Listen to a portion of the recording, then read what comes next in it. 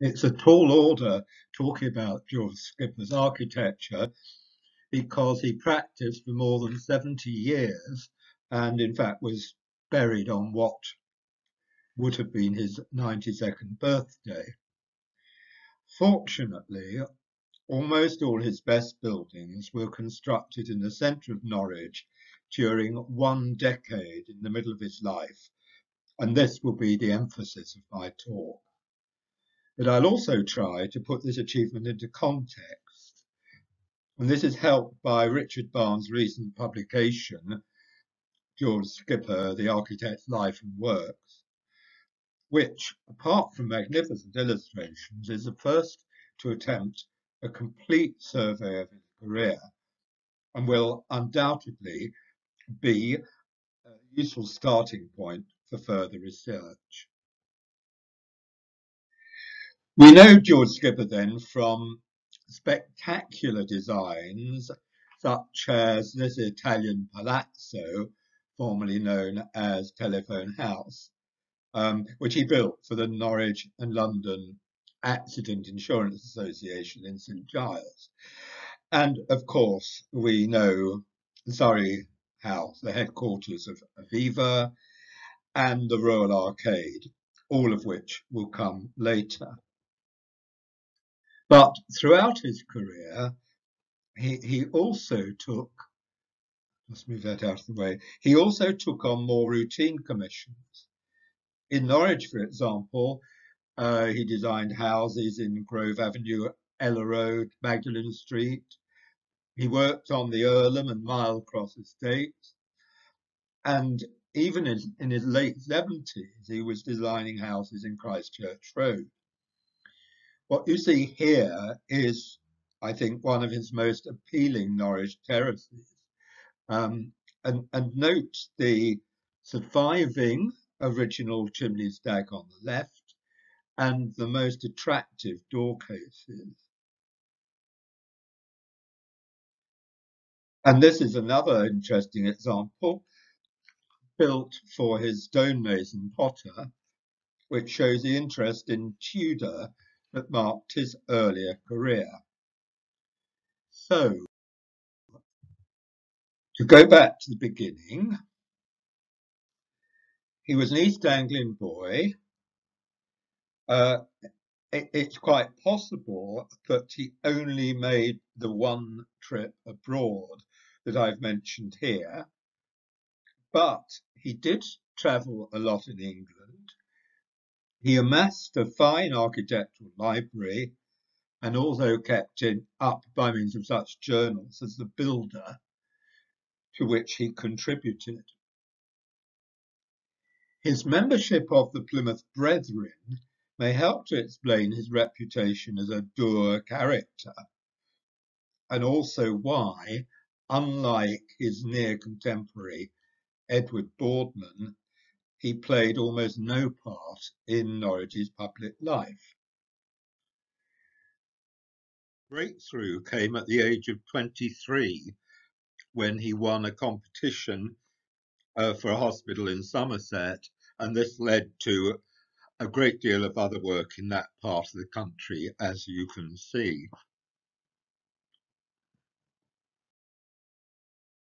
Buildings at this stage tend to reflect a prevailing interest in a comfortable kind of Tudor domestic building, and a good example are these appealing workers' cottages.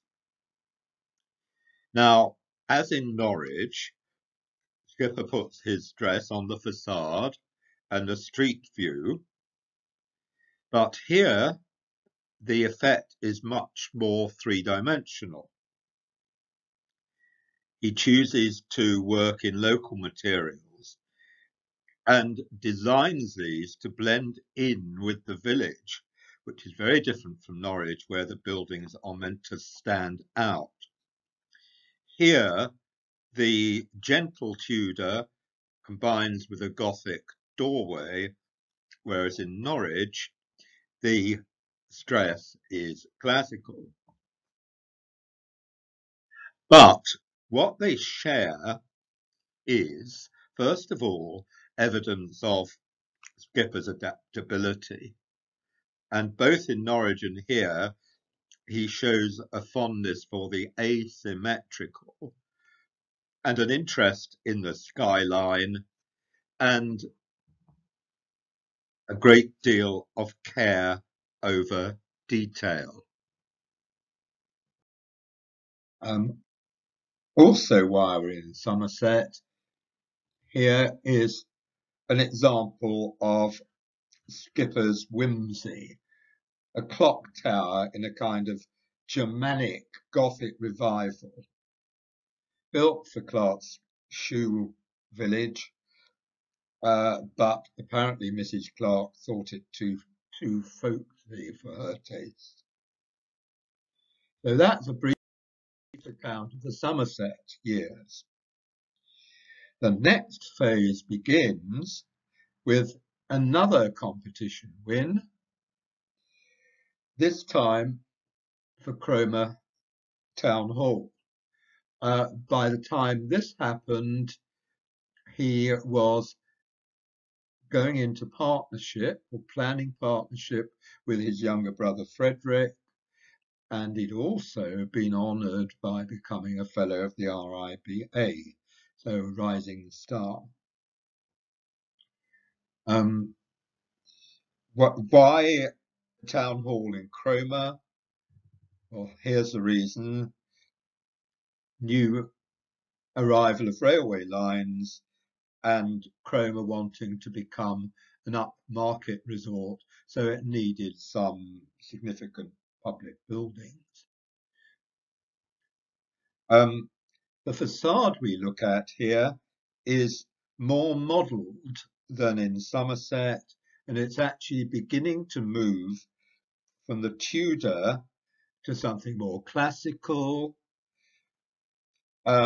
Unfortunately, it's been painted, which rather ruins the original effect, which was in red Cossyware moulded brick from Gunton's, and if we look on the right hand side, you can see what that should have looked like.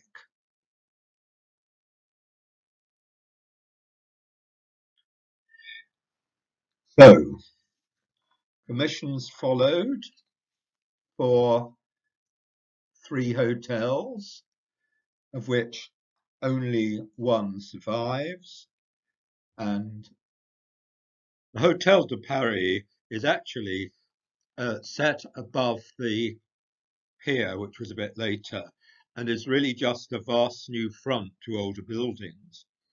At this time, big Victorian piles in brick and terracotta were spreading through the cities of England, partly through the example of Alfred Waterhouse, who was responsible for prudential buildings in London and Nottingham. Skipper's Hotel is very large indeed, and I don't think he was that happy working on this scale. However, Nicholas Pevsner in The Buildings of England compares it to the Chateau of Chambord. My only comment is,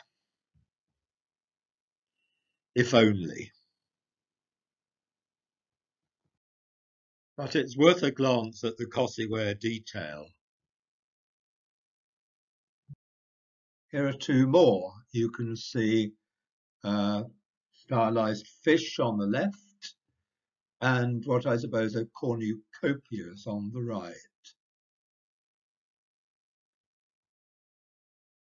And inside, the entrance hall certainly gives a foretaste of the imagination Skipper will apply to his Norwich work, and a variety of materials. Note the stained glass skylight, and then there's a vaguely Elizabethan pseudo chimney breast because it's actually the reception desk, and carved wooden pendants, I should say pendants,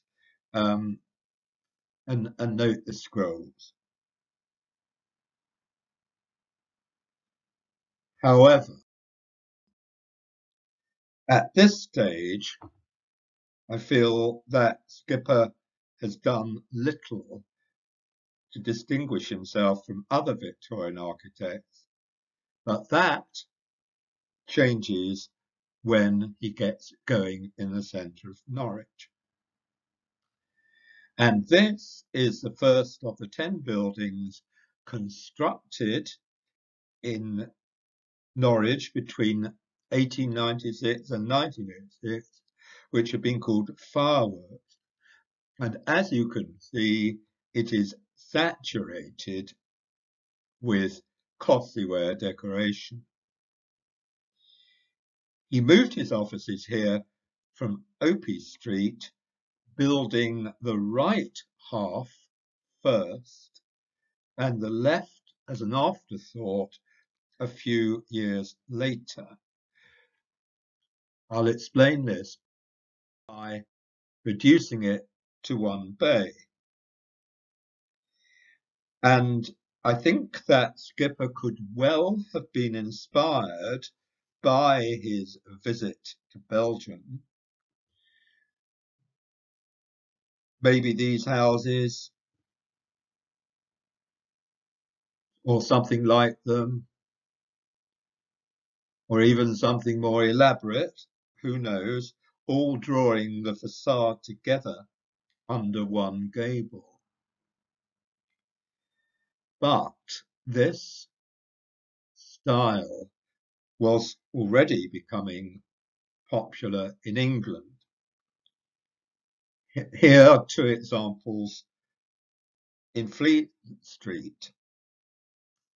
I have no information about the building on the left, which had clearly been altered later at the top, but both of them share with the offices of Skipper the pattern of a shop at the bottom, then an oriel, then an arch, and then a gable. The building on the left also employs plenty of moulded brick, but obviously not costly ware, which is a Norwich speciality. And both of them take a lot of care over detail. So they have pilasters with unusual capitals, for example. However, Skipper's facade is far more elaborate. And it's worth remembering that at this time, architects were not allowed to advertise. Now, I think, in a way, his building is a kind of practical example of his skill. So he therefore puts in as much costly as he can manage, and the result is elaborate, ingenious, and arguably quite confusing. A sense of dense decoration, all classical. He uses stilted arches, which I suppose you call Romanesque, worked pilasters, twisted columns with a string, which you can see, and intriguing capitals actually with reversed volutes, and a face which is perhaps the face of Skipper himself. Maybe he is distancing himself from Boardman, who worked on the other side of the road in a Venetian Gothic. We'll come to that in a second. So there's the pilasters, and there's Boardman. Shop has changed hands, of course. Skipper now, as I say, turned decisively away from Gothic, at least in Norwich.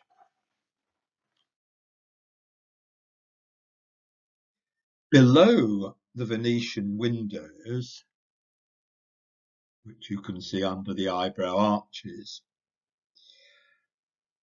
Skipper put in 6 moulded, no, sculpted Cossyware panels to display aspects of the architect's work, and so going even closer to a piece of advertisement.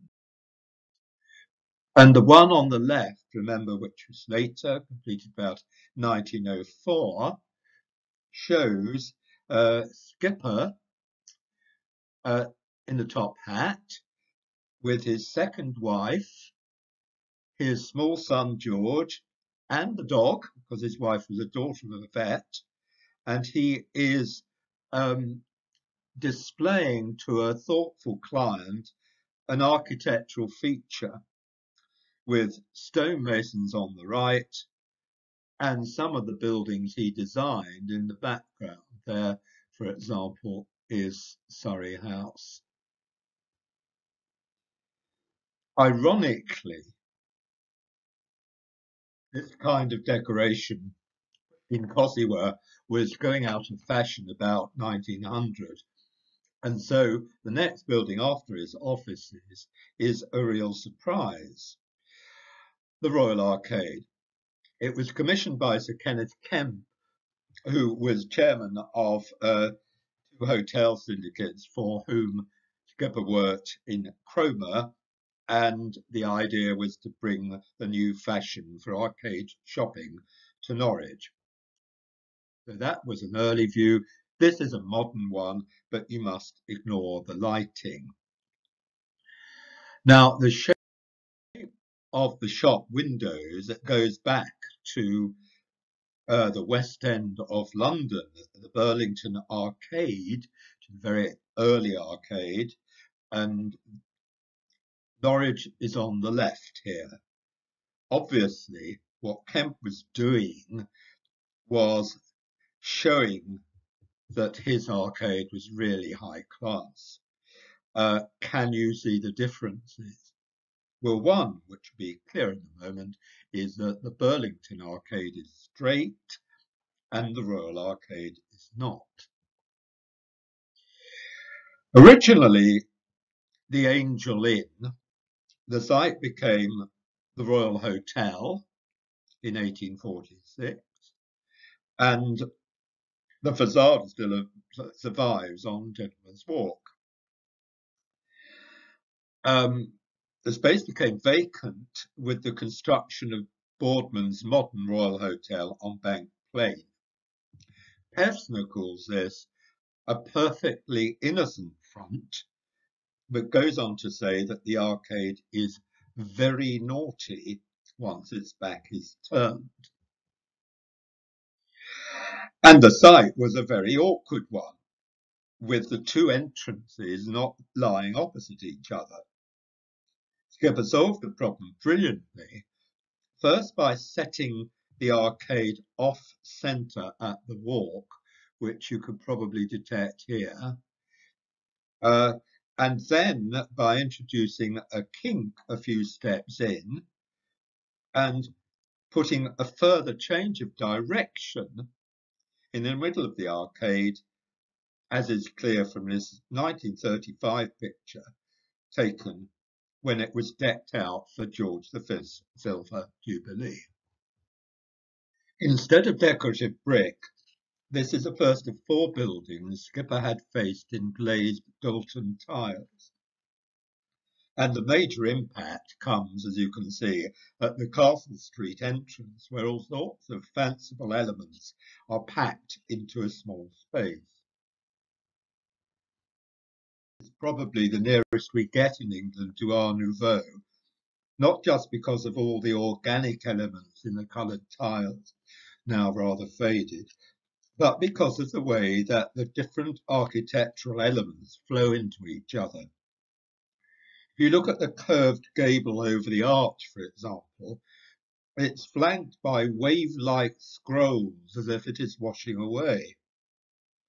And then you can see above the Art Nouveau lettering 3 Doric columns, which take us back to the 500s BC and may seem completely out of place, except that Gaudi, whom Betjeman compared with Skipper, also combined Greek Doric with organic forms in his work. I admit that this is slightly later. Now, at the top of the arcade arch, the keystone is extended into a pedestal with a female head, rather like a classical home. This is from the Getty Museum. But actually, of course, it's an angel, the angeling, with upspread wings filling the top of the gable and lower down turning into a floral motif. And this fluidity seems to me very much in the spirit of Art Nouveau. Possibly Skipper was thinking of this remarkable piece by Gilbert. We know that the tomb was on display, though incomplete, in July 1898, so it's just possible. And apart from the swirls, the angels of both Gilbert and Skipper have very similar hairstyles. Well, the Dalton tiles are the work of W.J. Neatby, who was in charge of architectural ceramics at the Dalton factory. And here he's using arts and crafts designs with a touch of Art Nouveau. No time to go into Neatby's remarkable work in Norwich now, but I'd like to point out that, as in other buildings, Skipper was very clever at employing talented workmen who would blend with his overall design, and that again is very much in the arts and crafts tradition. Skipper was to add a tiled finish to 3 other Norwich buildings. But before moving on to the next, let's put the last one in context. We've seen the influence of the Burlington Arcade and the arts and crafts movement and the controversial world of Art Nouveau, which some English artists hated. But the use of polychrome finishes probably goes back to Waterhouse's Natural History Museum, which was based in durable glazed terracotta from Tamworth. Of course, this Romanesque ecclesiastical style was not for Skipper, but here are a couple of details. Very effective. So back to Norwich. And Haymarket Chambers, which again has tiles and is the first of Skipper's buildings to suggest an Italian palazzo. In this case, I think the Peruzzi Palace on the right, both of them have curved facades, both are 7 bays wide and have similar windows. Haymarket Chambers was built for J. H. Ruth, the grocer, and above it was meant for the offices of Norwich Stock Exchange, though possibly it was never used as such. It's really 3 buildings in one. There's a palazzo style to suggest opulence. There are flanking towers to suggest a castle. And then the lower facade has arches over where would have been the shop windows. And the parts tend to overlap. Towers presumably in order to suggest that your money was as secure as in a castle. But perhaps it was tongue-in-cheek, as these look more like toy town towers than the real thing. And notice these wonderfully crafted tiles in contrasting colours, and the cornice, and a lozenge of a ship in full sail, supposedly a symbol of good fortune, but maybe too much like a cartoon ship to be taken seriously. Now look at the facade again. You can see that it's unclear where the first floor belongs. There are 3 extremely grand windows with elaborate keystones and broken pediments, but between them are 2 arches with round openings that definitely belong to the shop. And the more you look at this facade, the more intricate and complicated it is. And another feature is that it's not like a TARDIS, but the opposite. Looks very spacious from the outside, actually quite pokey inside. Now, another tower building here is the left-hand one of 2 by Skipper, and this is his contribution to the redevelopment of the southeast side of Red Lion Street, carried out jointly with Edward Boardman after its widening to accommodate trams. Here is a glimpse of those 2 buildings, plus part of one by Boardman's son. And notice the sequence of Flemish gables, though one of them, it has to be said, is pretty unconventional.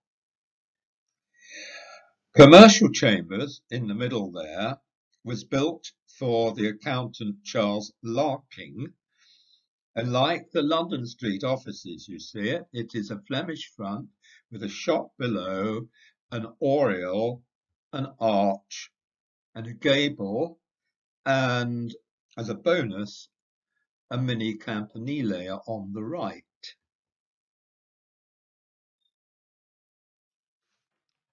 It's a teasing and ambiguous building again, because you can read it, as I said, as a Flemish building with a tower, or you can read it as a monumental temple front supported by 3 pilasters and surmounted by a heavy entablature, or you can read it as a grand arch, interrupted by the entablature, and at the top there's a kind of figured keystone. The oriel is very grand, you can see from this. The ground floor shows a fascination with Baroque decoration,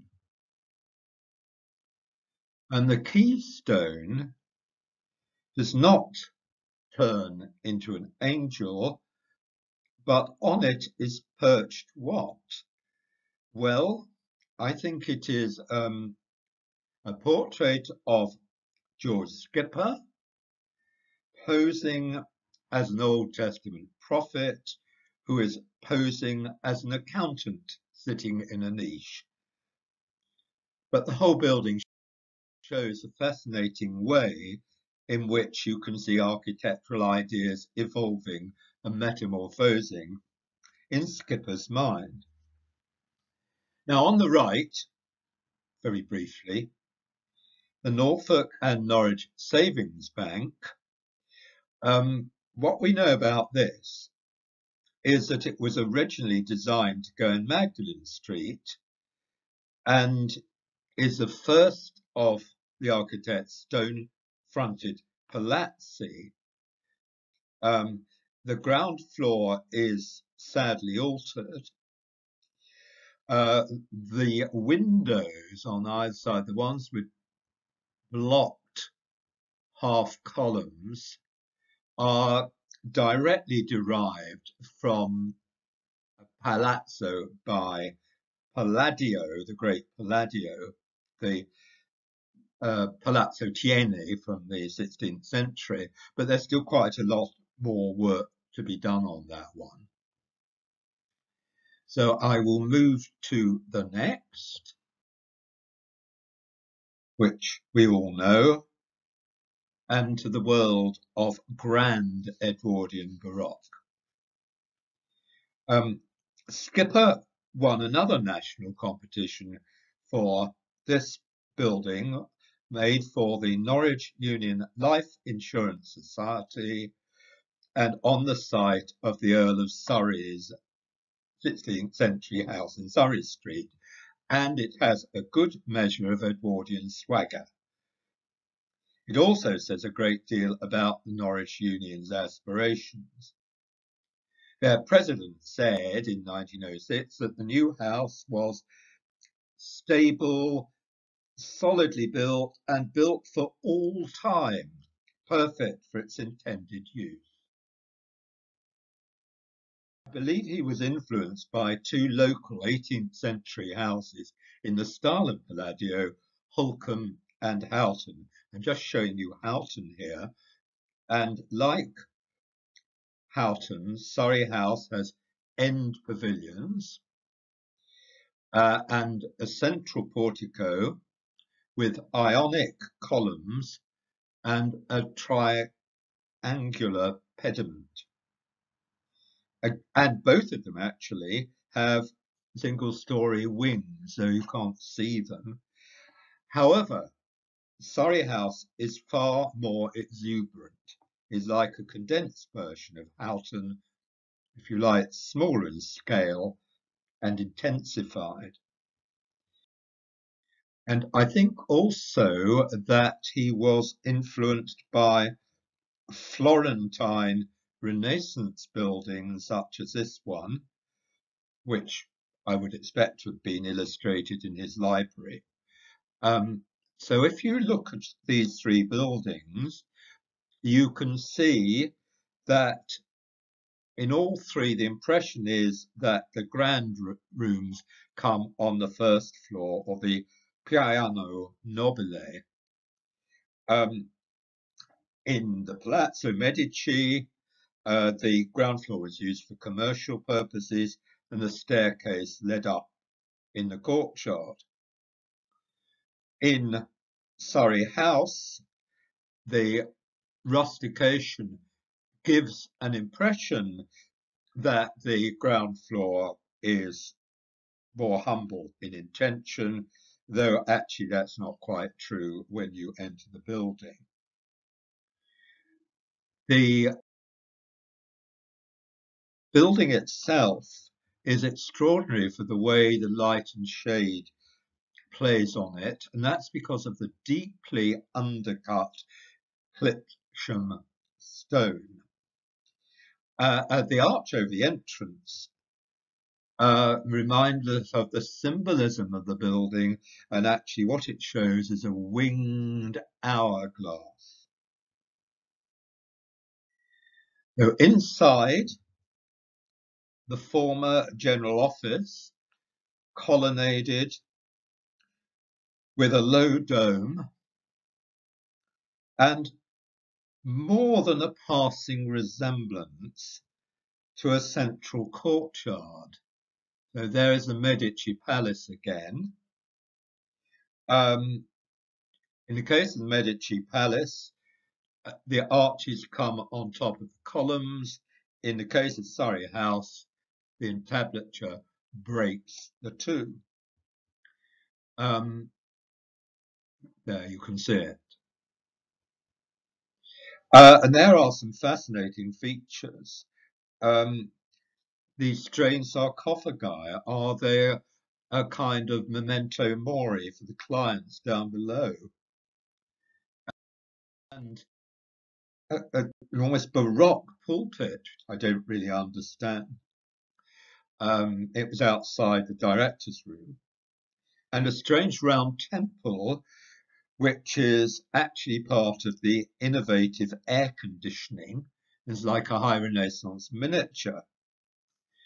The marble was a late addition when a consignment unexpectedly became available that was originally intended for Westminster Cathedral.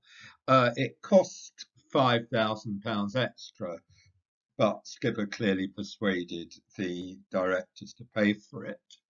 And he also gave them a sumptuous mahogany boardroom, which I don't have a general view, but it does have these remarkable matching fireplaces in a quirky style. There's one, there's the other. Some people think that the sphinxes have the face of Princess Mary, later Queen Mary.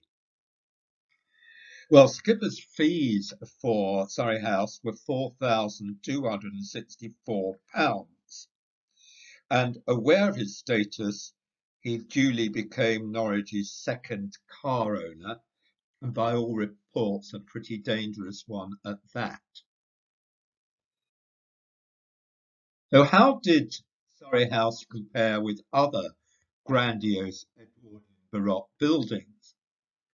This by a leading London architect with a tall tower you can't see, shows the tradition going back to Sir Christopher Wren. But I think probably that Skipper benefited from the more restraining influence of his 18th century models. So at this point, I will just put the pictures I've shown you in sequence with the other of his major buildings that I've not talked about, so you can see how things developed. So those are the architect's offices, which we've talked about, and the Royal Arcade, likewise.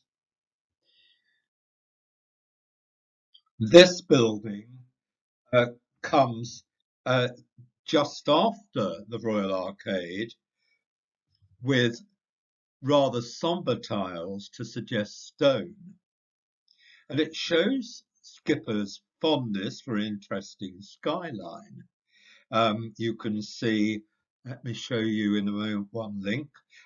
You can see a stepped down small campanile to a huge gable and then a turret, which is reminiscent of, on the right, Norman Shaw's New Scotland Yard, built 10 years before and very well known.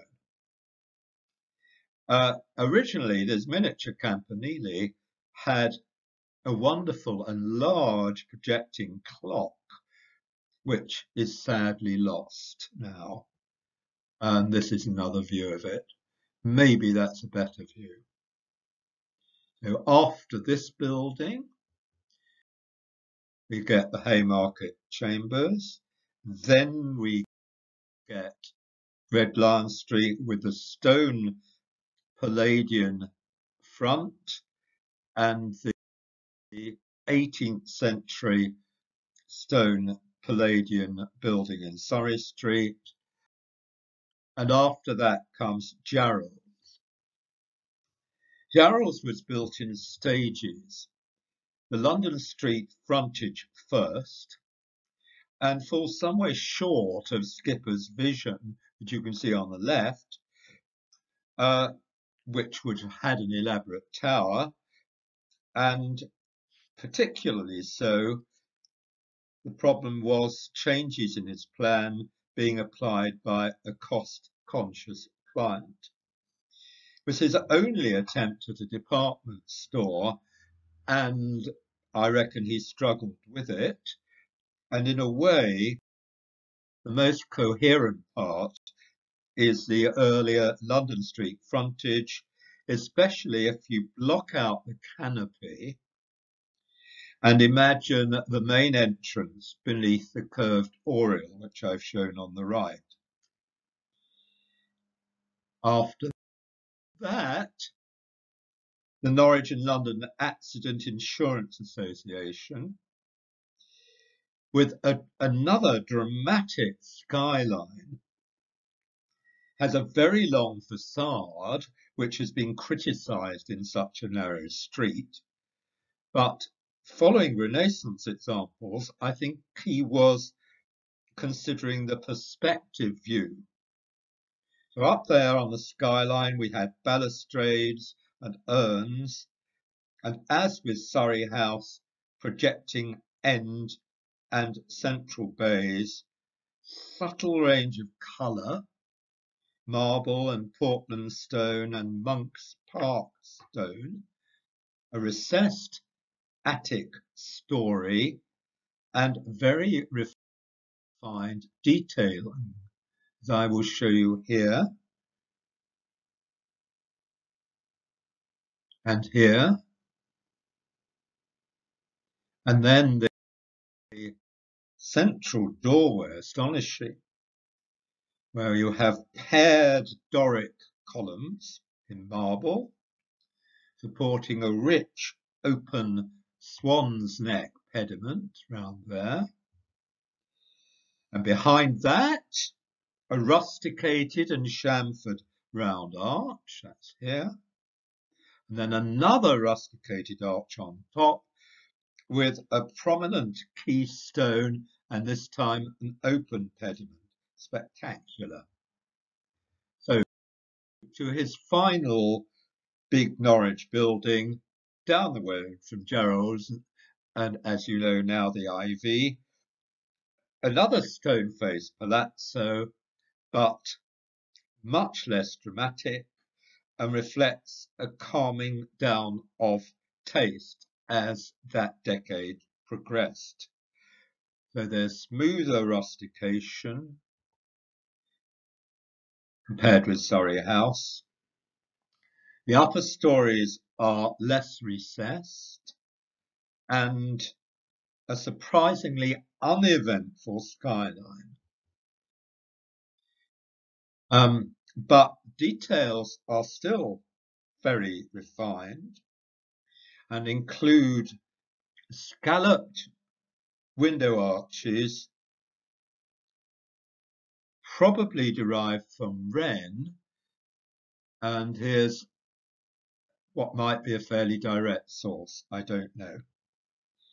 So in a way, quite a simple building, but that's to ignore the right-hand bay, which breaks the rhythm completely, breaks the cornice, has a really willful design overall, big mullions and balusters, oversized cartouche beneath the balcony. And the contrast would have been even more striking had Skipper been allowed, as he intended, to erect an open lantern with dome and tall finial above this curved bay on the right. That takes us through the Norwich years. And after that, his architecture is generally much less interesting. He became involved in local authority housing and town planning. He married for a third time and fathered Edward, who became an architect.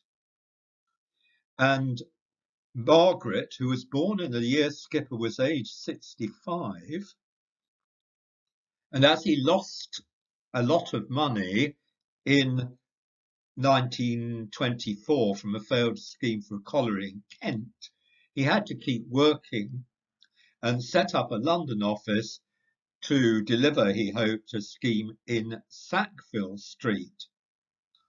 Problem was that it was unashamedly anti-modernist and Baroque, with projecting classical pavilions punctuating the facade, and was not built as he wanted, though in the Lloyd's building at the Piccadilly end, we have slight echoes of the earlier skipper.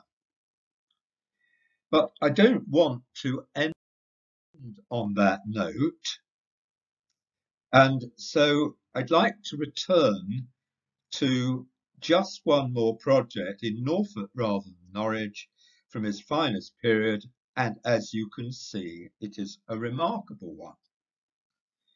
This is a front view of Senno Park, complete with a detached water tower disguised as a campanile and equipped with bells.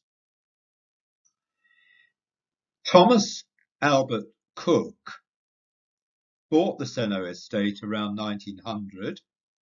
He was the grandson of Thomas Cook, who founded the travel firm, but Albert was a bon viveur rather than a businessman and sold out his share in a highly profitable business to buy Senno.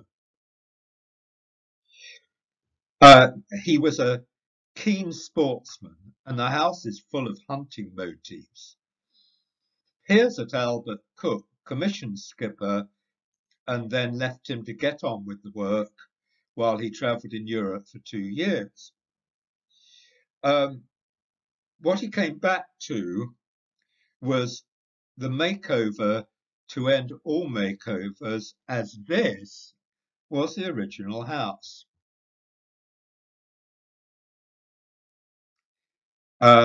Simple 5-bay building,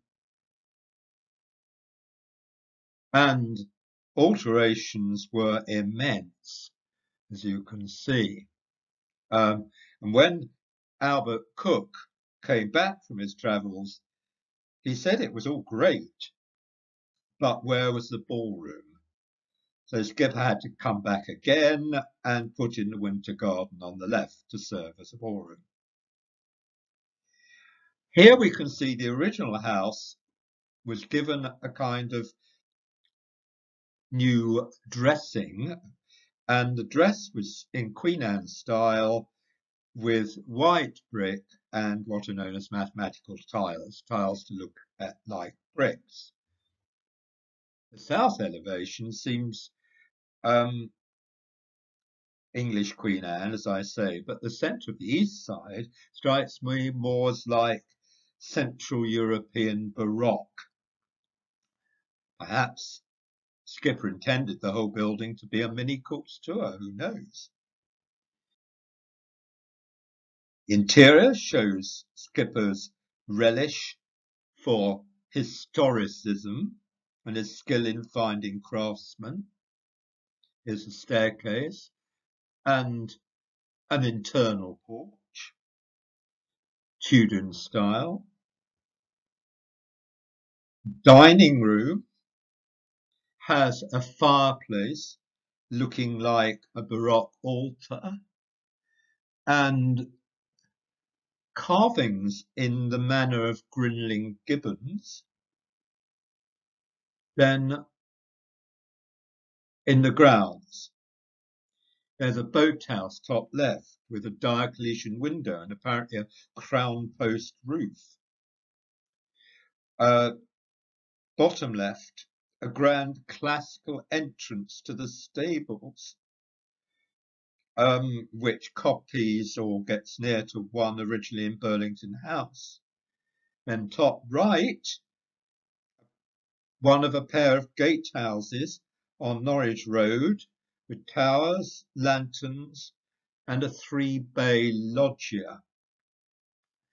And below that, a sequence of wonderfully crafted oval brick niches, may be derived from Hampton Court and presumably meant to be populated by statues. Finally, there's also a set of keystones featuring this head. I wonder whether this is a joke on Skipper's part. Is he portraying himself under the stress of hard work? Or is he unwittingly looking to the collapse of Edwardian splendour a few years away, and the struggles of his later career? Who knows? I leave you with that thought.